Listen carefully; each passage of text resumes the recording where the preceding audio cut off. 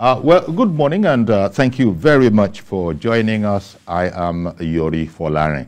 Well, my guest this morning is a security consultant, Major General retired Obi Umahi. And I want to say good morning to you, sir, and thank you for coming on. Good morning, Yori. Thank you for having me. It's our pleasure. Good morning, Nigerians. Indeed. General Umahi is he's the former commander for Brigade, headquartered in Benin. He's also he's also a GOC. He used to be GOC 81 Division of the Nigerian Army, headquartered in Lagos. And I suppose one of the reasons we invited him here is that he's also the former chairman of the Southeast Security Committee, and that's made up of the states in the Southeast area. Now, I wanted to talk about security and find out from an expert in the matter, because the general, as I just said, former chair of the Southeast Security Committee, I want to ask him his assessment of the state of security in that area and what exactly has been happening to the concept of Ebube Agu that was announced back in April 2021 by Southeast governors. What has happened? What's the development? What news can we have on Ebube Agu? Thank you, Yori. The truth is that what is happening now would have been avoided if the political leaders had done what they were expected to do. When you say what is happening now, are you referring to the security situation? Security situation in the bad Southeast. Security situation. Yes, yes. Okay. The security situation in the Southeast, as it is presently, is most appalling. The situation where some unknown gunmen are in charge. They decide on when people should go out and where they should stay indoors. And like I said, if the Southeast government had done what they were expected to do, we wouldn't have gotten to where we are today. But today, there are a series of killings in Anambra State, especially. Kidnapping in other states. Imo State is a no-go area. Just some days ago, they kidnapped a prelate in Abia State and released him after he paid 100 million naira ransom. So it is killing businesses. It is killing freedom of movement in the Southeast. In fact, it is making it impossible for people to think clearly in the Southeast. But, like I said, we would not have gotten here. In 2019, Southeast Security Committee was formed. And I just attended the Security Committee of the Southeast governors with some stakeholders. I happened to have been invited as a stakeholder. And I made some observations during the meeting. And I was surprised that thereafter they just named me as the chairman. No prior consultations. Okay. So, but because it's something to do with my area, I had to accept it. And I was prepared from the depth of my heart to do everything humanly possible to change the narrative of the Southeast security situation. But unfortunately, as time went on, all the memos I sent to the Governors Forum, all my entreaties, I didn't get any good response, except from the chairman of the Southeast Southeast Governors Forum. Okay. Who is the governor of Ebonyi State. I was going to say Ebonyi State is the only place where there is a presence, some sort of presence of Ebube Agu. Yes, he had that urge to ensure that the security that the Southeast was known for returned. But he was, I believe he was not getting the cooperation of his colleagues, because all the governors in the Southeast, a number of times I sent security warning notices to them. Only him responded. All the other governors never responded. So it wasn't a problem to them, or what? I do not know whether it is based on the fact that they do not have the security of their government or their states as a priority. But I think that is the first priority issue in the contract of the government and the people to secure them. But they didn't pay much attention to security, apart from the governor of Ebonyi State, who gave it his whole attention. But unfortunately, everything was frustrated. I wonder how that can be, because why I say that is that I happen to know that you've just told us how you found yourself in the job of chair of this Southeast Security Committee, that you just went as a stakeholder, and thereafter you were surprised to find that you had been appointed, shall we say. Announced and inaugurated. Announced and inaugurated. But you served gratis for about 2 years. Yes. Not a kobo, because in no way, shape, or form was there remuneration coming to you. Not a dime. Might that have made them not then appreciate what they had? They had an expert, a former general. In fact, there were some things that of necessity needed to be done. Coming up with a legal framework for the Southeast security. All the attorney generals of the 5 states of the Southeast were there. And then some stakeholders, notable people, they were in that committee, a legal framework drafting committee, some legal luminaries also.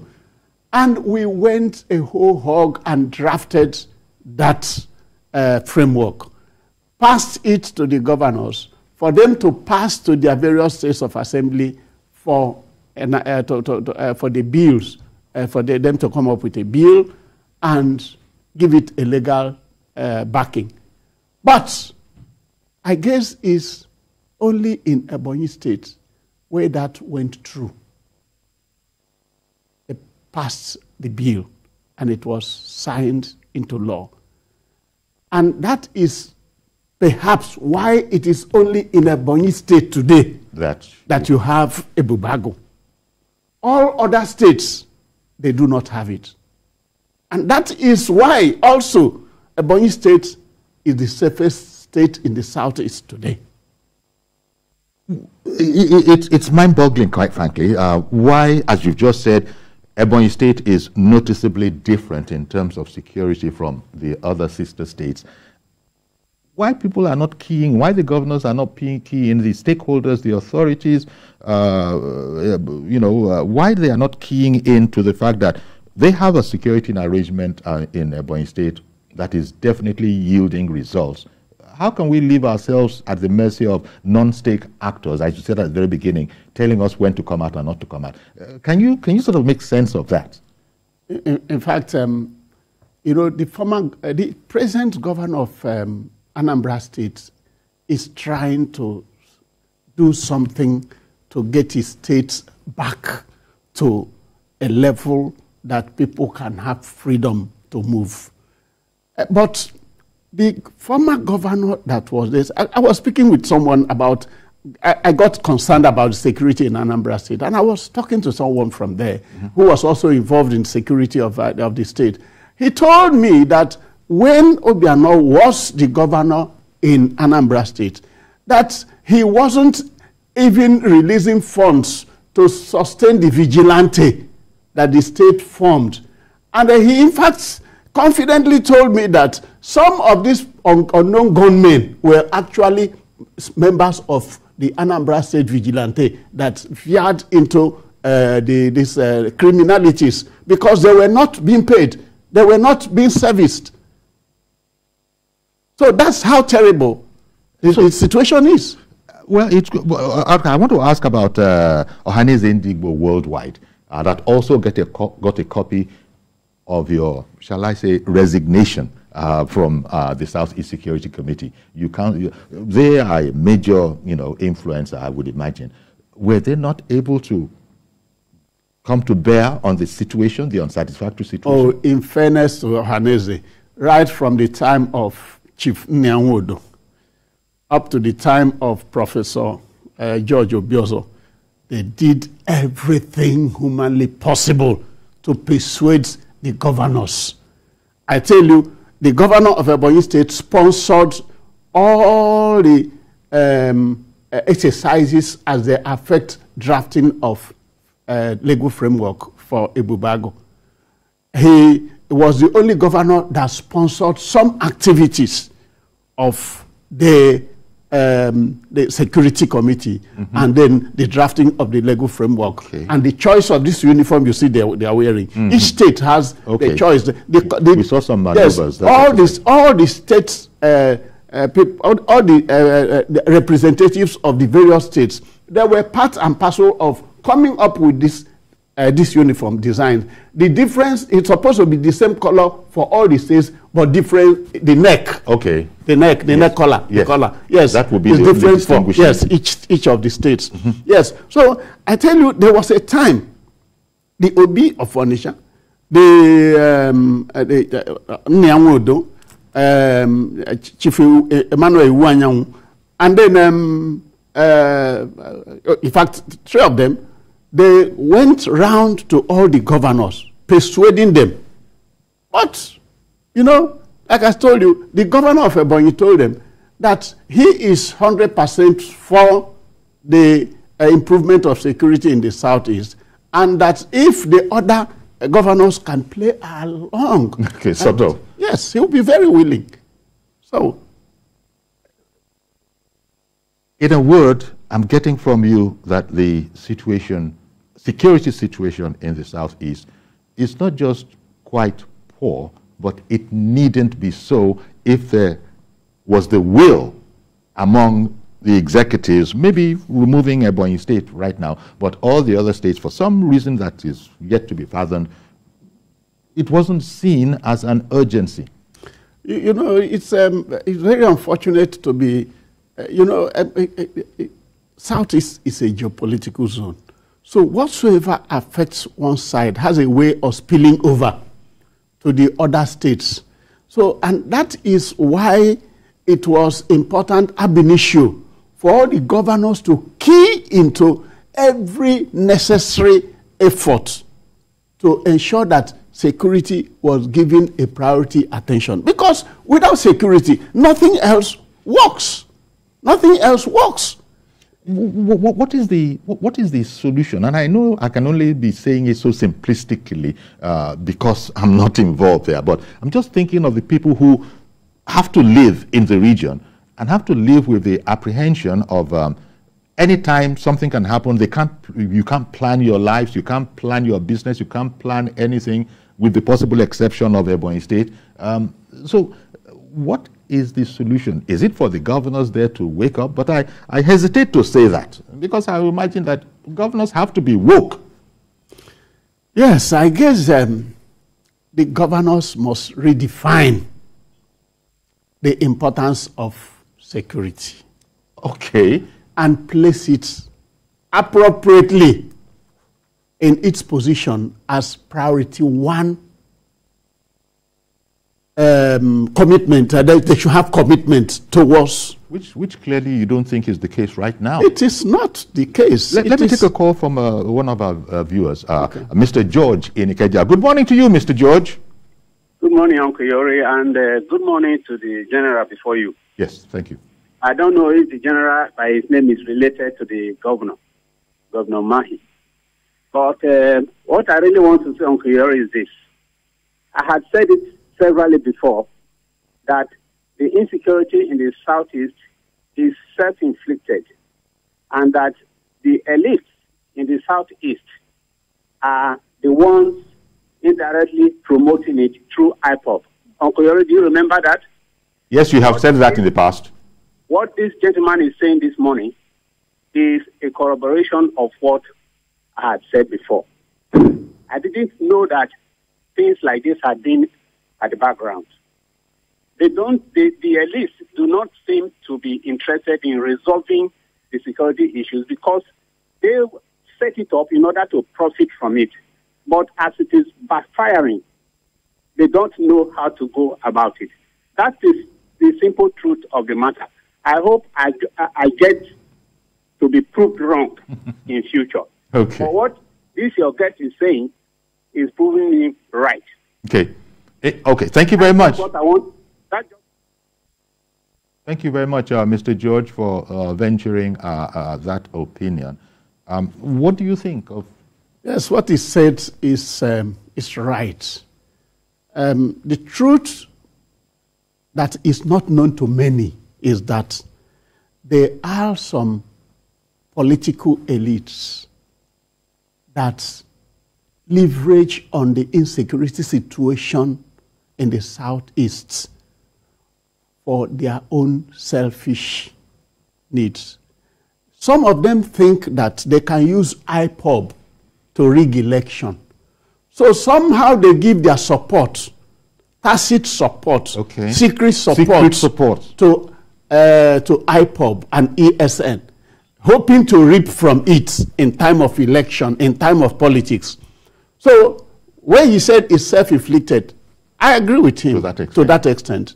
Yes, but the truth is that if the governors were, you know, as proactive as they ought to be, all these things should have been preempted. Okay. Mazi Okoroafo, good morning to you, sir. Good morning, sir. Good morning, General. Good morning. General, good morning. Yes, Mazi Okoroafo. Honestly speaking, if we are seeing what the General is talking now, is the true position of what is happening now. Now, Ebube Agu, you know, during all Joseph Okalo, he had his own group of security. When Obasanjo collected all the security men out in Abia State. Now, all those boys that time, which Ojuzo had, many of them, they have their own defense security network. Thank God that everything has come to normal. But the Southeast governors does not trust themselves. That is why you see what is happening in South. Look, the Southeast, they have their own security network, the governors themselves. Refusing to pay vigilante, you know what it means. How much is it split? The highest one cannot go to 15,000 or 20, let's call it 10,000, 15,000. What does it take them from their security force? But the question is this.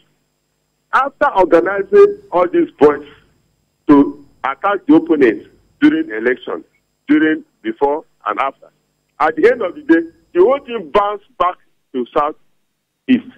Now you ask yourself, every month the people sit at home, not doing anything. Now the can say he has no time. It's not part and parcel of that. Now, who are the people responsible? Are you telling me that the governors in this state that they don't know what is happening, and they have now kept the whole state ungovernable? At the end of the day, when somebody says anything that is positive for the benefit of the masses, you see the governor now arranging these boys to go and attack them before he talks. So let me tell you, there was a woman that went to die, in Olo, a doctor. What happened? Before he talked that Robinson, the woman was assassinated. Just I think I don't know whether you have buried her or not. Just telling that she's participating to that was one. Now, all these things are going on. Do you know the type of underground what the governors are doing? They are getting more problems. But the question is this: at the end of the day, they will leave the office. They will not stay there permanent. But what I'm telling them that what the foundation they have played, they will come back and their own children will inherit it. Because you cannot move now and say something. So you are telling me you are afraid. You are going for church, you are afraid. You are inside your farm, you are afraid. Is that how you are going to go? And look at so many people now. Look at the pensioners, they have not been paid. Tell me, what does it take the governor to pay the pensioners? I'm talking about their state, what I know now. Some people 32 months, 18 months, 15 months, they have not been paid. Whatever. When the governors, I wish they would success, but I pray to God that anything you have done, anything you have done, you come back before the court, lot of nemesis and Kumara in faith, it will come back. May God bless all of them. May God bless all of us. Thank you very much. General, please tell Nigerians the truth that Ebube Agu Now you ask yourself, General, why is it that in a boy state, every day, every month, you hear one kind bastardly killing in a boy state? Why is it so? Okay, thank you very much, Mazi. Let's get the General's comments. Okay, across this nation, especially in the South, you usually have communal, intra and intercommunal conflicts. Okay, so that is something that is common in some parts of Ebonyi State because they are always fighting over land. So that has always been there for quite some time. So it has added to the state of insecurity in the Southeast. But to tell you the truth, since the sitting governor of Ebonyi State took over, most of those things have been reduced to the barest minimum, except the last one that happened at a FIOM area. Okay. And they said it's a spillover from Benue State, that Benue State organized some bandits that crossed over to attack and all those. But we know that there is what they call a FIOM and a FIOM EZA, that they have been having clashes. So that one has always been there in the history of the state. So this is like can be isolated. On top. Yes, you can isolate that and know that it's a normal thing, okay, but which the sitting governor has done everything possible to reduce to the barest minimum. Okay. But the issue of insecurity in the Southeast now, which was orchestrated by IPOB ESN, which I was saying that the governors, some governors refused to address appropriately, and it spilled over to what political motives. Yes, some of them for political motives. It spilled over to what it is today. So when some elites want to settle scores, they begin to look for these bandits to use. Reverend Dominic, good morning to you, sir. Thank you for holding on. Good morning. Good morning to you. Good morning to your guests. General, yeah. Okay, let me sound like a broken record. What is happening in the Southeast now is also what is happening in the North by bandits and Boko Haram. And we can stop it. What do you mean? What I mean we can. This crime is not petty crime. It's not hunger crime. It's not about because somebody is hungry. It is government-induced crime. How do I mean? In any system, after God the Almighty, and the pastor, after God Almighty, the next Almighty is the government. How on earth in Southeast, we are business people. We love money, as people say. How can people sit down at home? Businessmen keep quiet. The pastors keep quiet. Traditional keep quiet. Government officials will go to that day and drink champagne in the set house and keep quiet. In a state governed by government. What kind of nation is this? Somebody called Banana Republic. It's insult to me. But how does Banana Republic work? We are a non-state actor. Last week, or last 2 weeks, almost the whole week in Southeast was sit at home. Thursday, Wednesday, Friday, and there's government there. The only one man that seems that is governing Southeast is a man from Anambra who is educated, who sees this as an eyesore. How could non-state actor hold a state ransom and we call it a nation? You're from Southeast to Northeast to Nigeria. Do we have a government? I support the APC. Most of us today are ashamed of ourselves. This is not how government is supposed to run. There's no way a non-state actor will be more stronger than government. Whatever you call it, whether it's the East or the West, the non-state actors have taken over government. Look at my own personal constituency. Look at the bishop, the tonight all day. Do you know the shame? We paid 100 million within 24 hours. Who spent millions in bush? You know what is 100 million, sir? Who spent 100 million in bush? The young men that raised this man don't speak English. How did they spend this 1 million? The crime in Nigeria is state-induced, is government-induced. If not, we can arrest it one day. Thank you. Thank you very much for calling in, Reverend. Yeah, let me just point out some things. You see, the insecurity in the Southeast, I said it was originally orchestrated by IPOB ESN. But when it was brewing, as the chairman of Southeast Security Committee, I was shouting on top of my voice that some of the clergymen were propagating IPOB in the churches. That is a fact. I said it. I said it. I said it in security stakeholders meeting.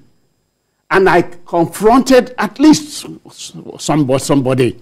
And I said, what you people are doing will consume the Southeast not long from then. And I have also canvassed that the Southeast elders should go into meeting at the various states, conclude their meeting and come out and condemn the insecurity in the Southeast. But each elder, you can imagine someone who is 80 years, 90 years, is afraid. Oh, if I say it, that IPOB will come and kill me in the night. Or non-government will attack my house, or will burn my house. Look. So there's intimidation. Yes, of course, there's intimidation. And so why is it that all of us are not ready to die instead of live life of slavery? Okay, one moment, sir. Ada in Jos. Good morning to you, ma'am. Hello, yes. Good morning, Mr. Yori. Good morning to Major General Obi Umahi. I keep looking at his face, and he looks like the governor. I don't know if it's a coincidence. Well, anyway, that's by the way. Insecurity in the Southeast is really unfortunate. What the general has said there is exactly what has been happening. And that has been my view and some other people's view. Let me tell you something. The insecurity in the Southeast has been politicized by the governors in the Southeast, with the exception of Professor Solude that had just stepped in as a governor. And this is very unfortunate. Unless they decide to come together and have unity of purpose and face this insecurity in the Southeast, we will not have any, we cannot surmount the insecurity there soonest. You see, the problem here is that they think that they are secured because they have a tiny of security details, but they are making a big mistake. The way the thing is going, it's no more a mustard seed that's going into a corner or a field play, that it has got to a point that they can now even disarm their own security details the way it is going. So I remember Bob Marley used to say that when the rain falls, it doesn't fall only on one man's house. That is it now. Now it's getting out of control. How can we have non-state actors taking over the whole place? People are not coming out because they are scared. What of the spokesperson for the general or what worldwide? What did they do? Did they not attack his house? Nobody is saying that's the issue. Nobody is securing them. The federal government is not even securing us there. They're not securing the Southeasterners in the first instance. Look at the bushes. They are all there with all kinds of criminals. Why can't we be proactive? The bishop they kidnapped, and after 24 hours, he was very lucky. He belongs to a particular church that believes in working and praying. The others who believe in only praying kept on praying for their own, kidnapped reverend, and they killed them there. So these people are wise. They brought him out. But the man, if you listen to him, did you not listen to him, what he said? What is happening in the bush there? Did the federal government not hear about it? What he told us what is happening in those bushes, what they saw, and the people that are doing it. Okay. What are we talking about in this Nigeria? Well, thank you, Ada. Thank you, Ada, for calling in. It's a very, very serious topic. And General, is it accurate to say that you resigned in frustration? Maybe I can refer to what she said, then I come to, yes, I resigned in frustration. Absolutely. I'm going to come back and you're going to continue on that theme, yes. Sir. Let me go on a quick break about resigning in frustration from trying to help the Southeast area as former chair of the Security Committee. Stay with us, please. We'll be right back. We'll also, as soon as the General has answered that particular question, we'll switch to the politics, and I'm happy that the General, as a retired military officer, can comment on anything Nigeria. We'll come back, and the General will still be with us, and we shall also be joined by Dr. Tunji Abayomi, constitutional lawyer. Stay with us, please. We'll be right back. Okay, welcome back, and we still have with us our guest, our special guest this morning, Major General Obi Umahi, retired. He's a security consultant. He's former chairman of the Southeast Security Committee. He's a former commander, 4 Brigade headquartered in Benin. He's also the he was the general officer commanding 81 Division headquartered in Lagos. General, when we went away, I said, look, generals don't resign. Soldiers don't resign. But you said that, look, this one, you resigned in frustration, which is strange to hear. A soldier never backs off. Yeah, in mission command, there is what they call, you are given a task, what to do. You are also provided means to do it. Okay. How to do it is your business as a general. Okay, so, but I know how to do my business. I knew what to do, but the means of doing it was not available. So that's frustration. And even non-state actors seem to have the upper hand. Of course, of course. And then a general will not want to stand a situation that he knows he can deal with, but does not have what it takes to deal with it in terms of resources. Let me then ask you, General, what is the way out of the log jam? You have submitted your resignation. Yes, thank you very much. I want to appreciate Soludo for what he's doing, but I want to advise him, the governor of Anambra State. There is no how one state can solve this problem of insecurity in the Southeast. I want to advise Governor Soludo. I know he's a very brilliant guy. Let him make contact with the chairman of Southeast Security, the governor of Ebonyi State, who has made a mark in this security issue. Let the two of them, at least they have like mind when it comes to this security issue. Let them deliberate on what to do and still try to bring other governors of the Southeast together. It is not what one governor can do. No matter what he does in what he's doing, his approach now, he can't solve the problem. Okay. He must have to make contact with other governors. It is something that, look, operation in one state cannot solve it. These people must be across the region. Yes, and simultaneously. Any operation against these miscreants, which I always put the blame of insecurity in the Southeast on the doorsteps of IPOB ESN. It is true that unknown government criminals have hijacked it, but they still have the blame. So to solve this issue, number one, every Southeasterner must be a stakeholder in pursuing security. There must be a campaign of awareness. Okay. That's one of the things we suggested to the governors. A massive campaign of security awareness. Everybody must become sensitive. But they know it. They know it. There's a bad security situation. But they're not doing it. Okay. They're not doing it. It must be done. And then that is communicating the urgency to the citizenry. Yes, and then disabuse him, because IPOB use propaganda of lies to subvert the minds of the youths. So this has to be debriefed. These youths have to be debriefed. This thing has to be redone. Okay. So I get you, General. When it is done, the federal government has a stake in the whole thing.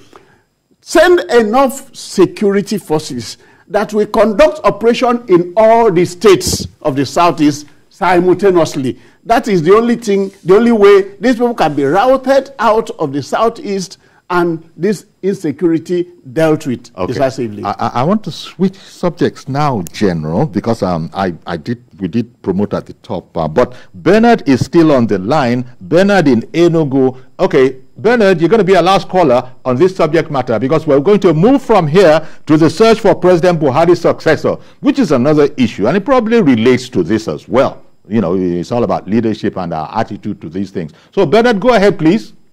Good morning, sir. Good morning, sir.